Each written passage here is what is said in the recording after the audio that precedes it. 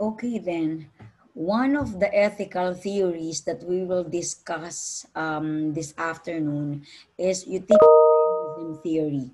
This is designed by or authored by Jeremy Bentham. So, what is utilitarianism? Utilitarianism is a consequentialist moral theory. What do you mean by that?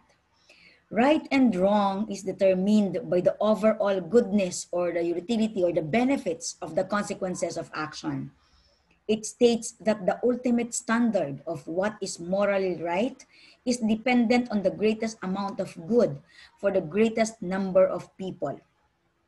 That is, there is no specific standard of right because it depends on the circumstances and resultant consequences. They value the principle of utility. What is that? Alternatively called the greatest happiness principle or the GHP. It usually characterized as the ideal of working towards the greatest happiness of the greatest number. As we all say, we should act always as to produce the greatest good for the greatest number. Most utilitarians believe that people are naturally sympathetic and concerned with promoting the happiness of others as well. What counts is not just our happiness, but also the happiness of the whole community. It also supports the concept of the ends justify the means. Ang ibig sabihin nito ay kung ano man ang magiging desisyon mo sa isang bagay na gagawin mo, dapat ang magiging resulta nito ay nakabubuti sa mas nakararami. I'll give you an example in sports, no? There are times, no, we have to face this reality. There are times that your coach is in the opposite sex. Now, in a female team sport, now, for example, women's volleyball team, you do have a male coach.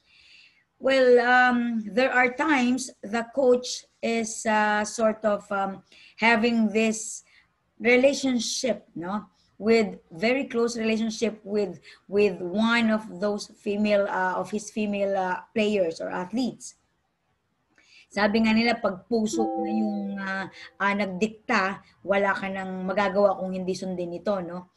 But in ethical theories, no, we have to consider the utilitarian factor, okay, of this decision making, no, with respect to relationship inside or in between the coach and the athlete, no. So how do we view that in the utilitarian theory?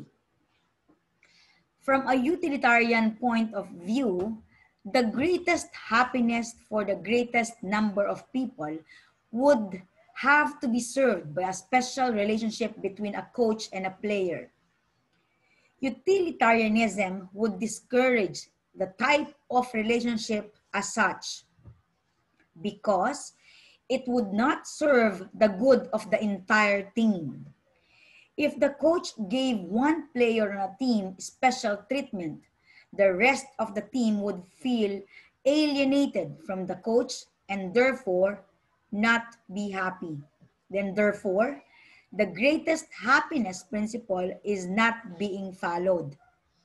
Kaya guys, no, as future coaches, you really have to have limitations being a coach to your athletes and controlling the relationships in such level only. Okay? That's it for the utilitarian theory. See you in the next video.